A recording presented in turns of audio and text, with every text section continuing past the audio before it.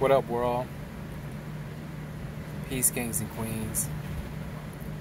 I'm out here at Lake Lanier. As everyone says, Lake Lanier is cursed. With all of the accidents that happen out at Lake Lanier, I could see why people say that. But tonight, I was just in an accident of my own. While sitting on my boat, right at the mouth of the port of indecision, right when you come out of the wake zone, I'm about to come back into the marina where I have a slip at, and a boat runs right into me. Bam. Now this guy was clearly drinking, and to top it off, he didn't even have boating insurance.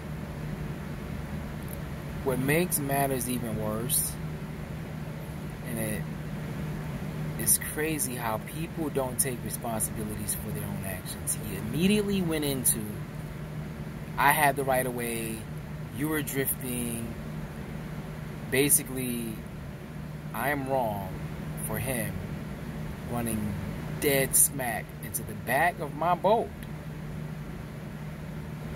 My whole left side is hurting. So in communicating with the gentleman, trying to, just communicate with him, talk to him, see what's what. And when I get inconsistencies and the wrong energy, I just chose to deal with it the proper way, called the authorities.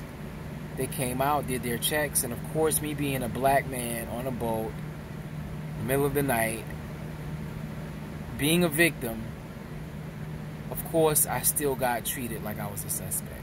But hey, this is America. What's new? I'm just saying that to say, be blameless, be on point, tell the truth, do what's right. And even then, anything can happen at any moment. So, have your house in order, because any day could be your last, even when you're out of the way, even when you're in a place of solitude and peace. That can all be brought to an end so quickly.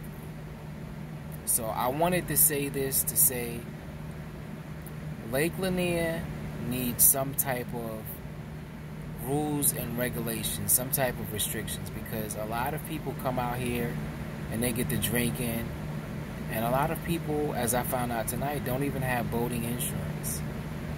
So be safe, but always guard and protect yourself, and even then anything can happen at any time. So just live every day like it's your last, because it could be.